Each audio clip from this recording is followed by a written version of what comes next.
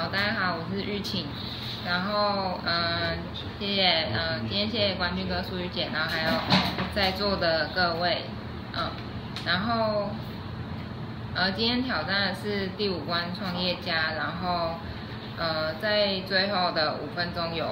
成功跳出来，但是我觉得我要学的还有很多，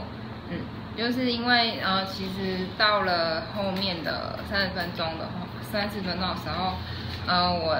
的非工资收入差1000多就可以跳出，然后而且手上还有一些就是不多也不少的资金，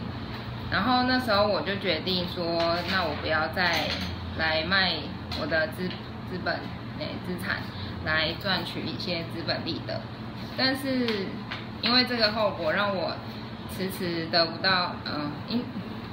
但是我之后也一直得不到好的投资标的，然后又遭遇到了失业，就让我的现金到了一个很尴尬的状况，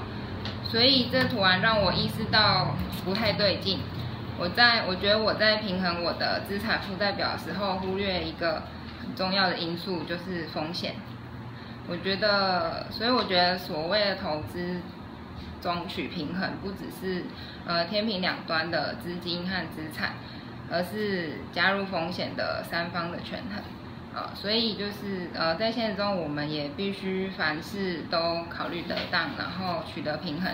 这样子才能得到就是身心灵然后时间、金钱的自由。谢谢大家。